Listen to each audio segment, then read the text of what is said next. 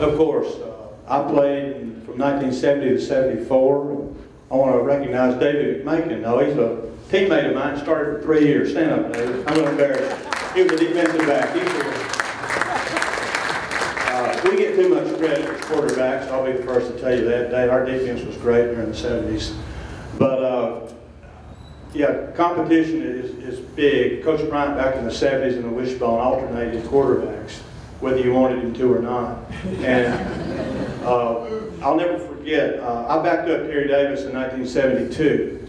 And I played a little bit, you know. We alternated. I didn't play probably 20–30% of the time, but I played.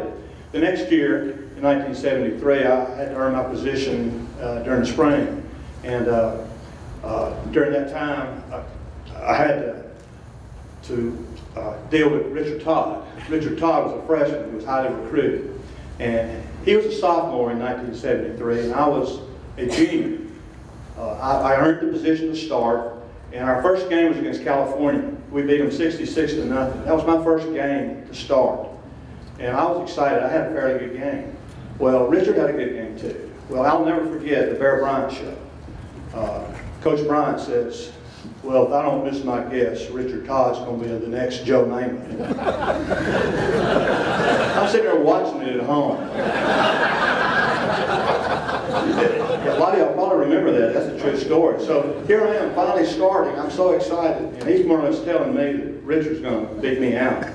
Well, that fired me up, to be honest with you. Me and my dad. If you don't know my dad, that upset him too. So that whole year I started, and Richard came in after me, and we would alternate things. But it just kept me motivated to continue to play.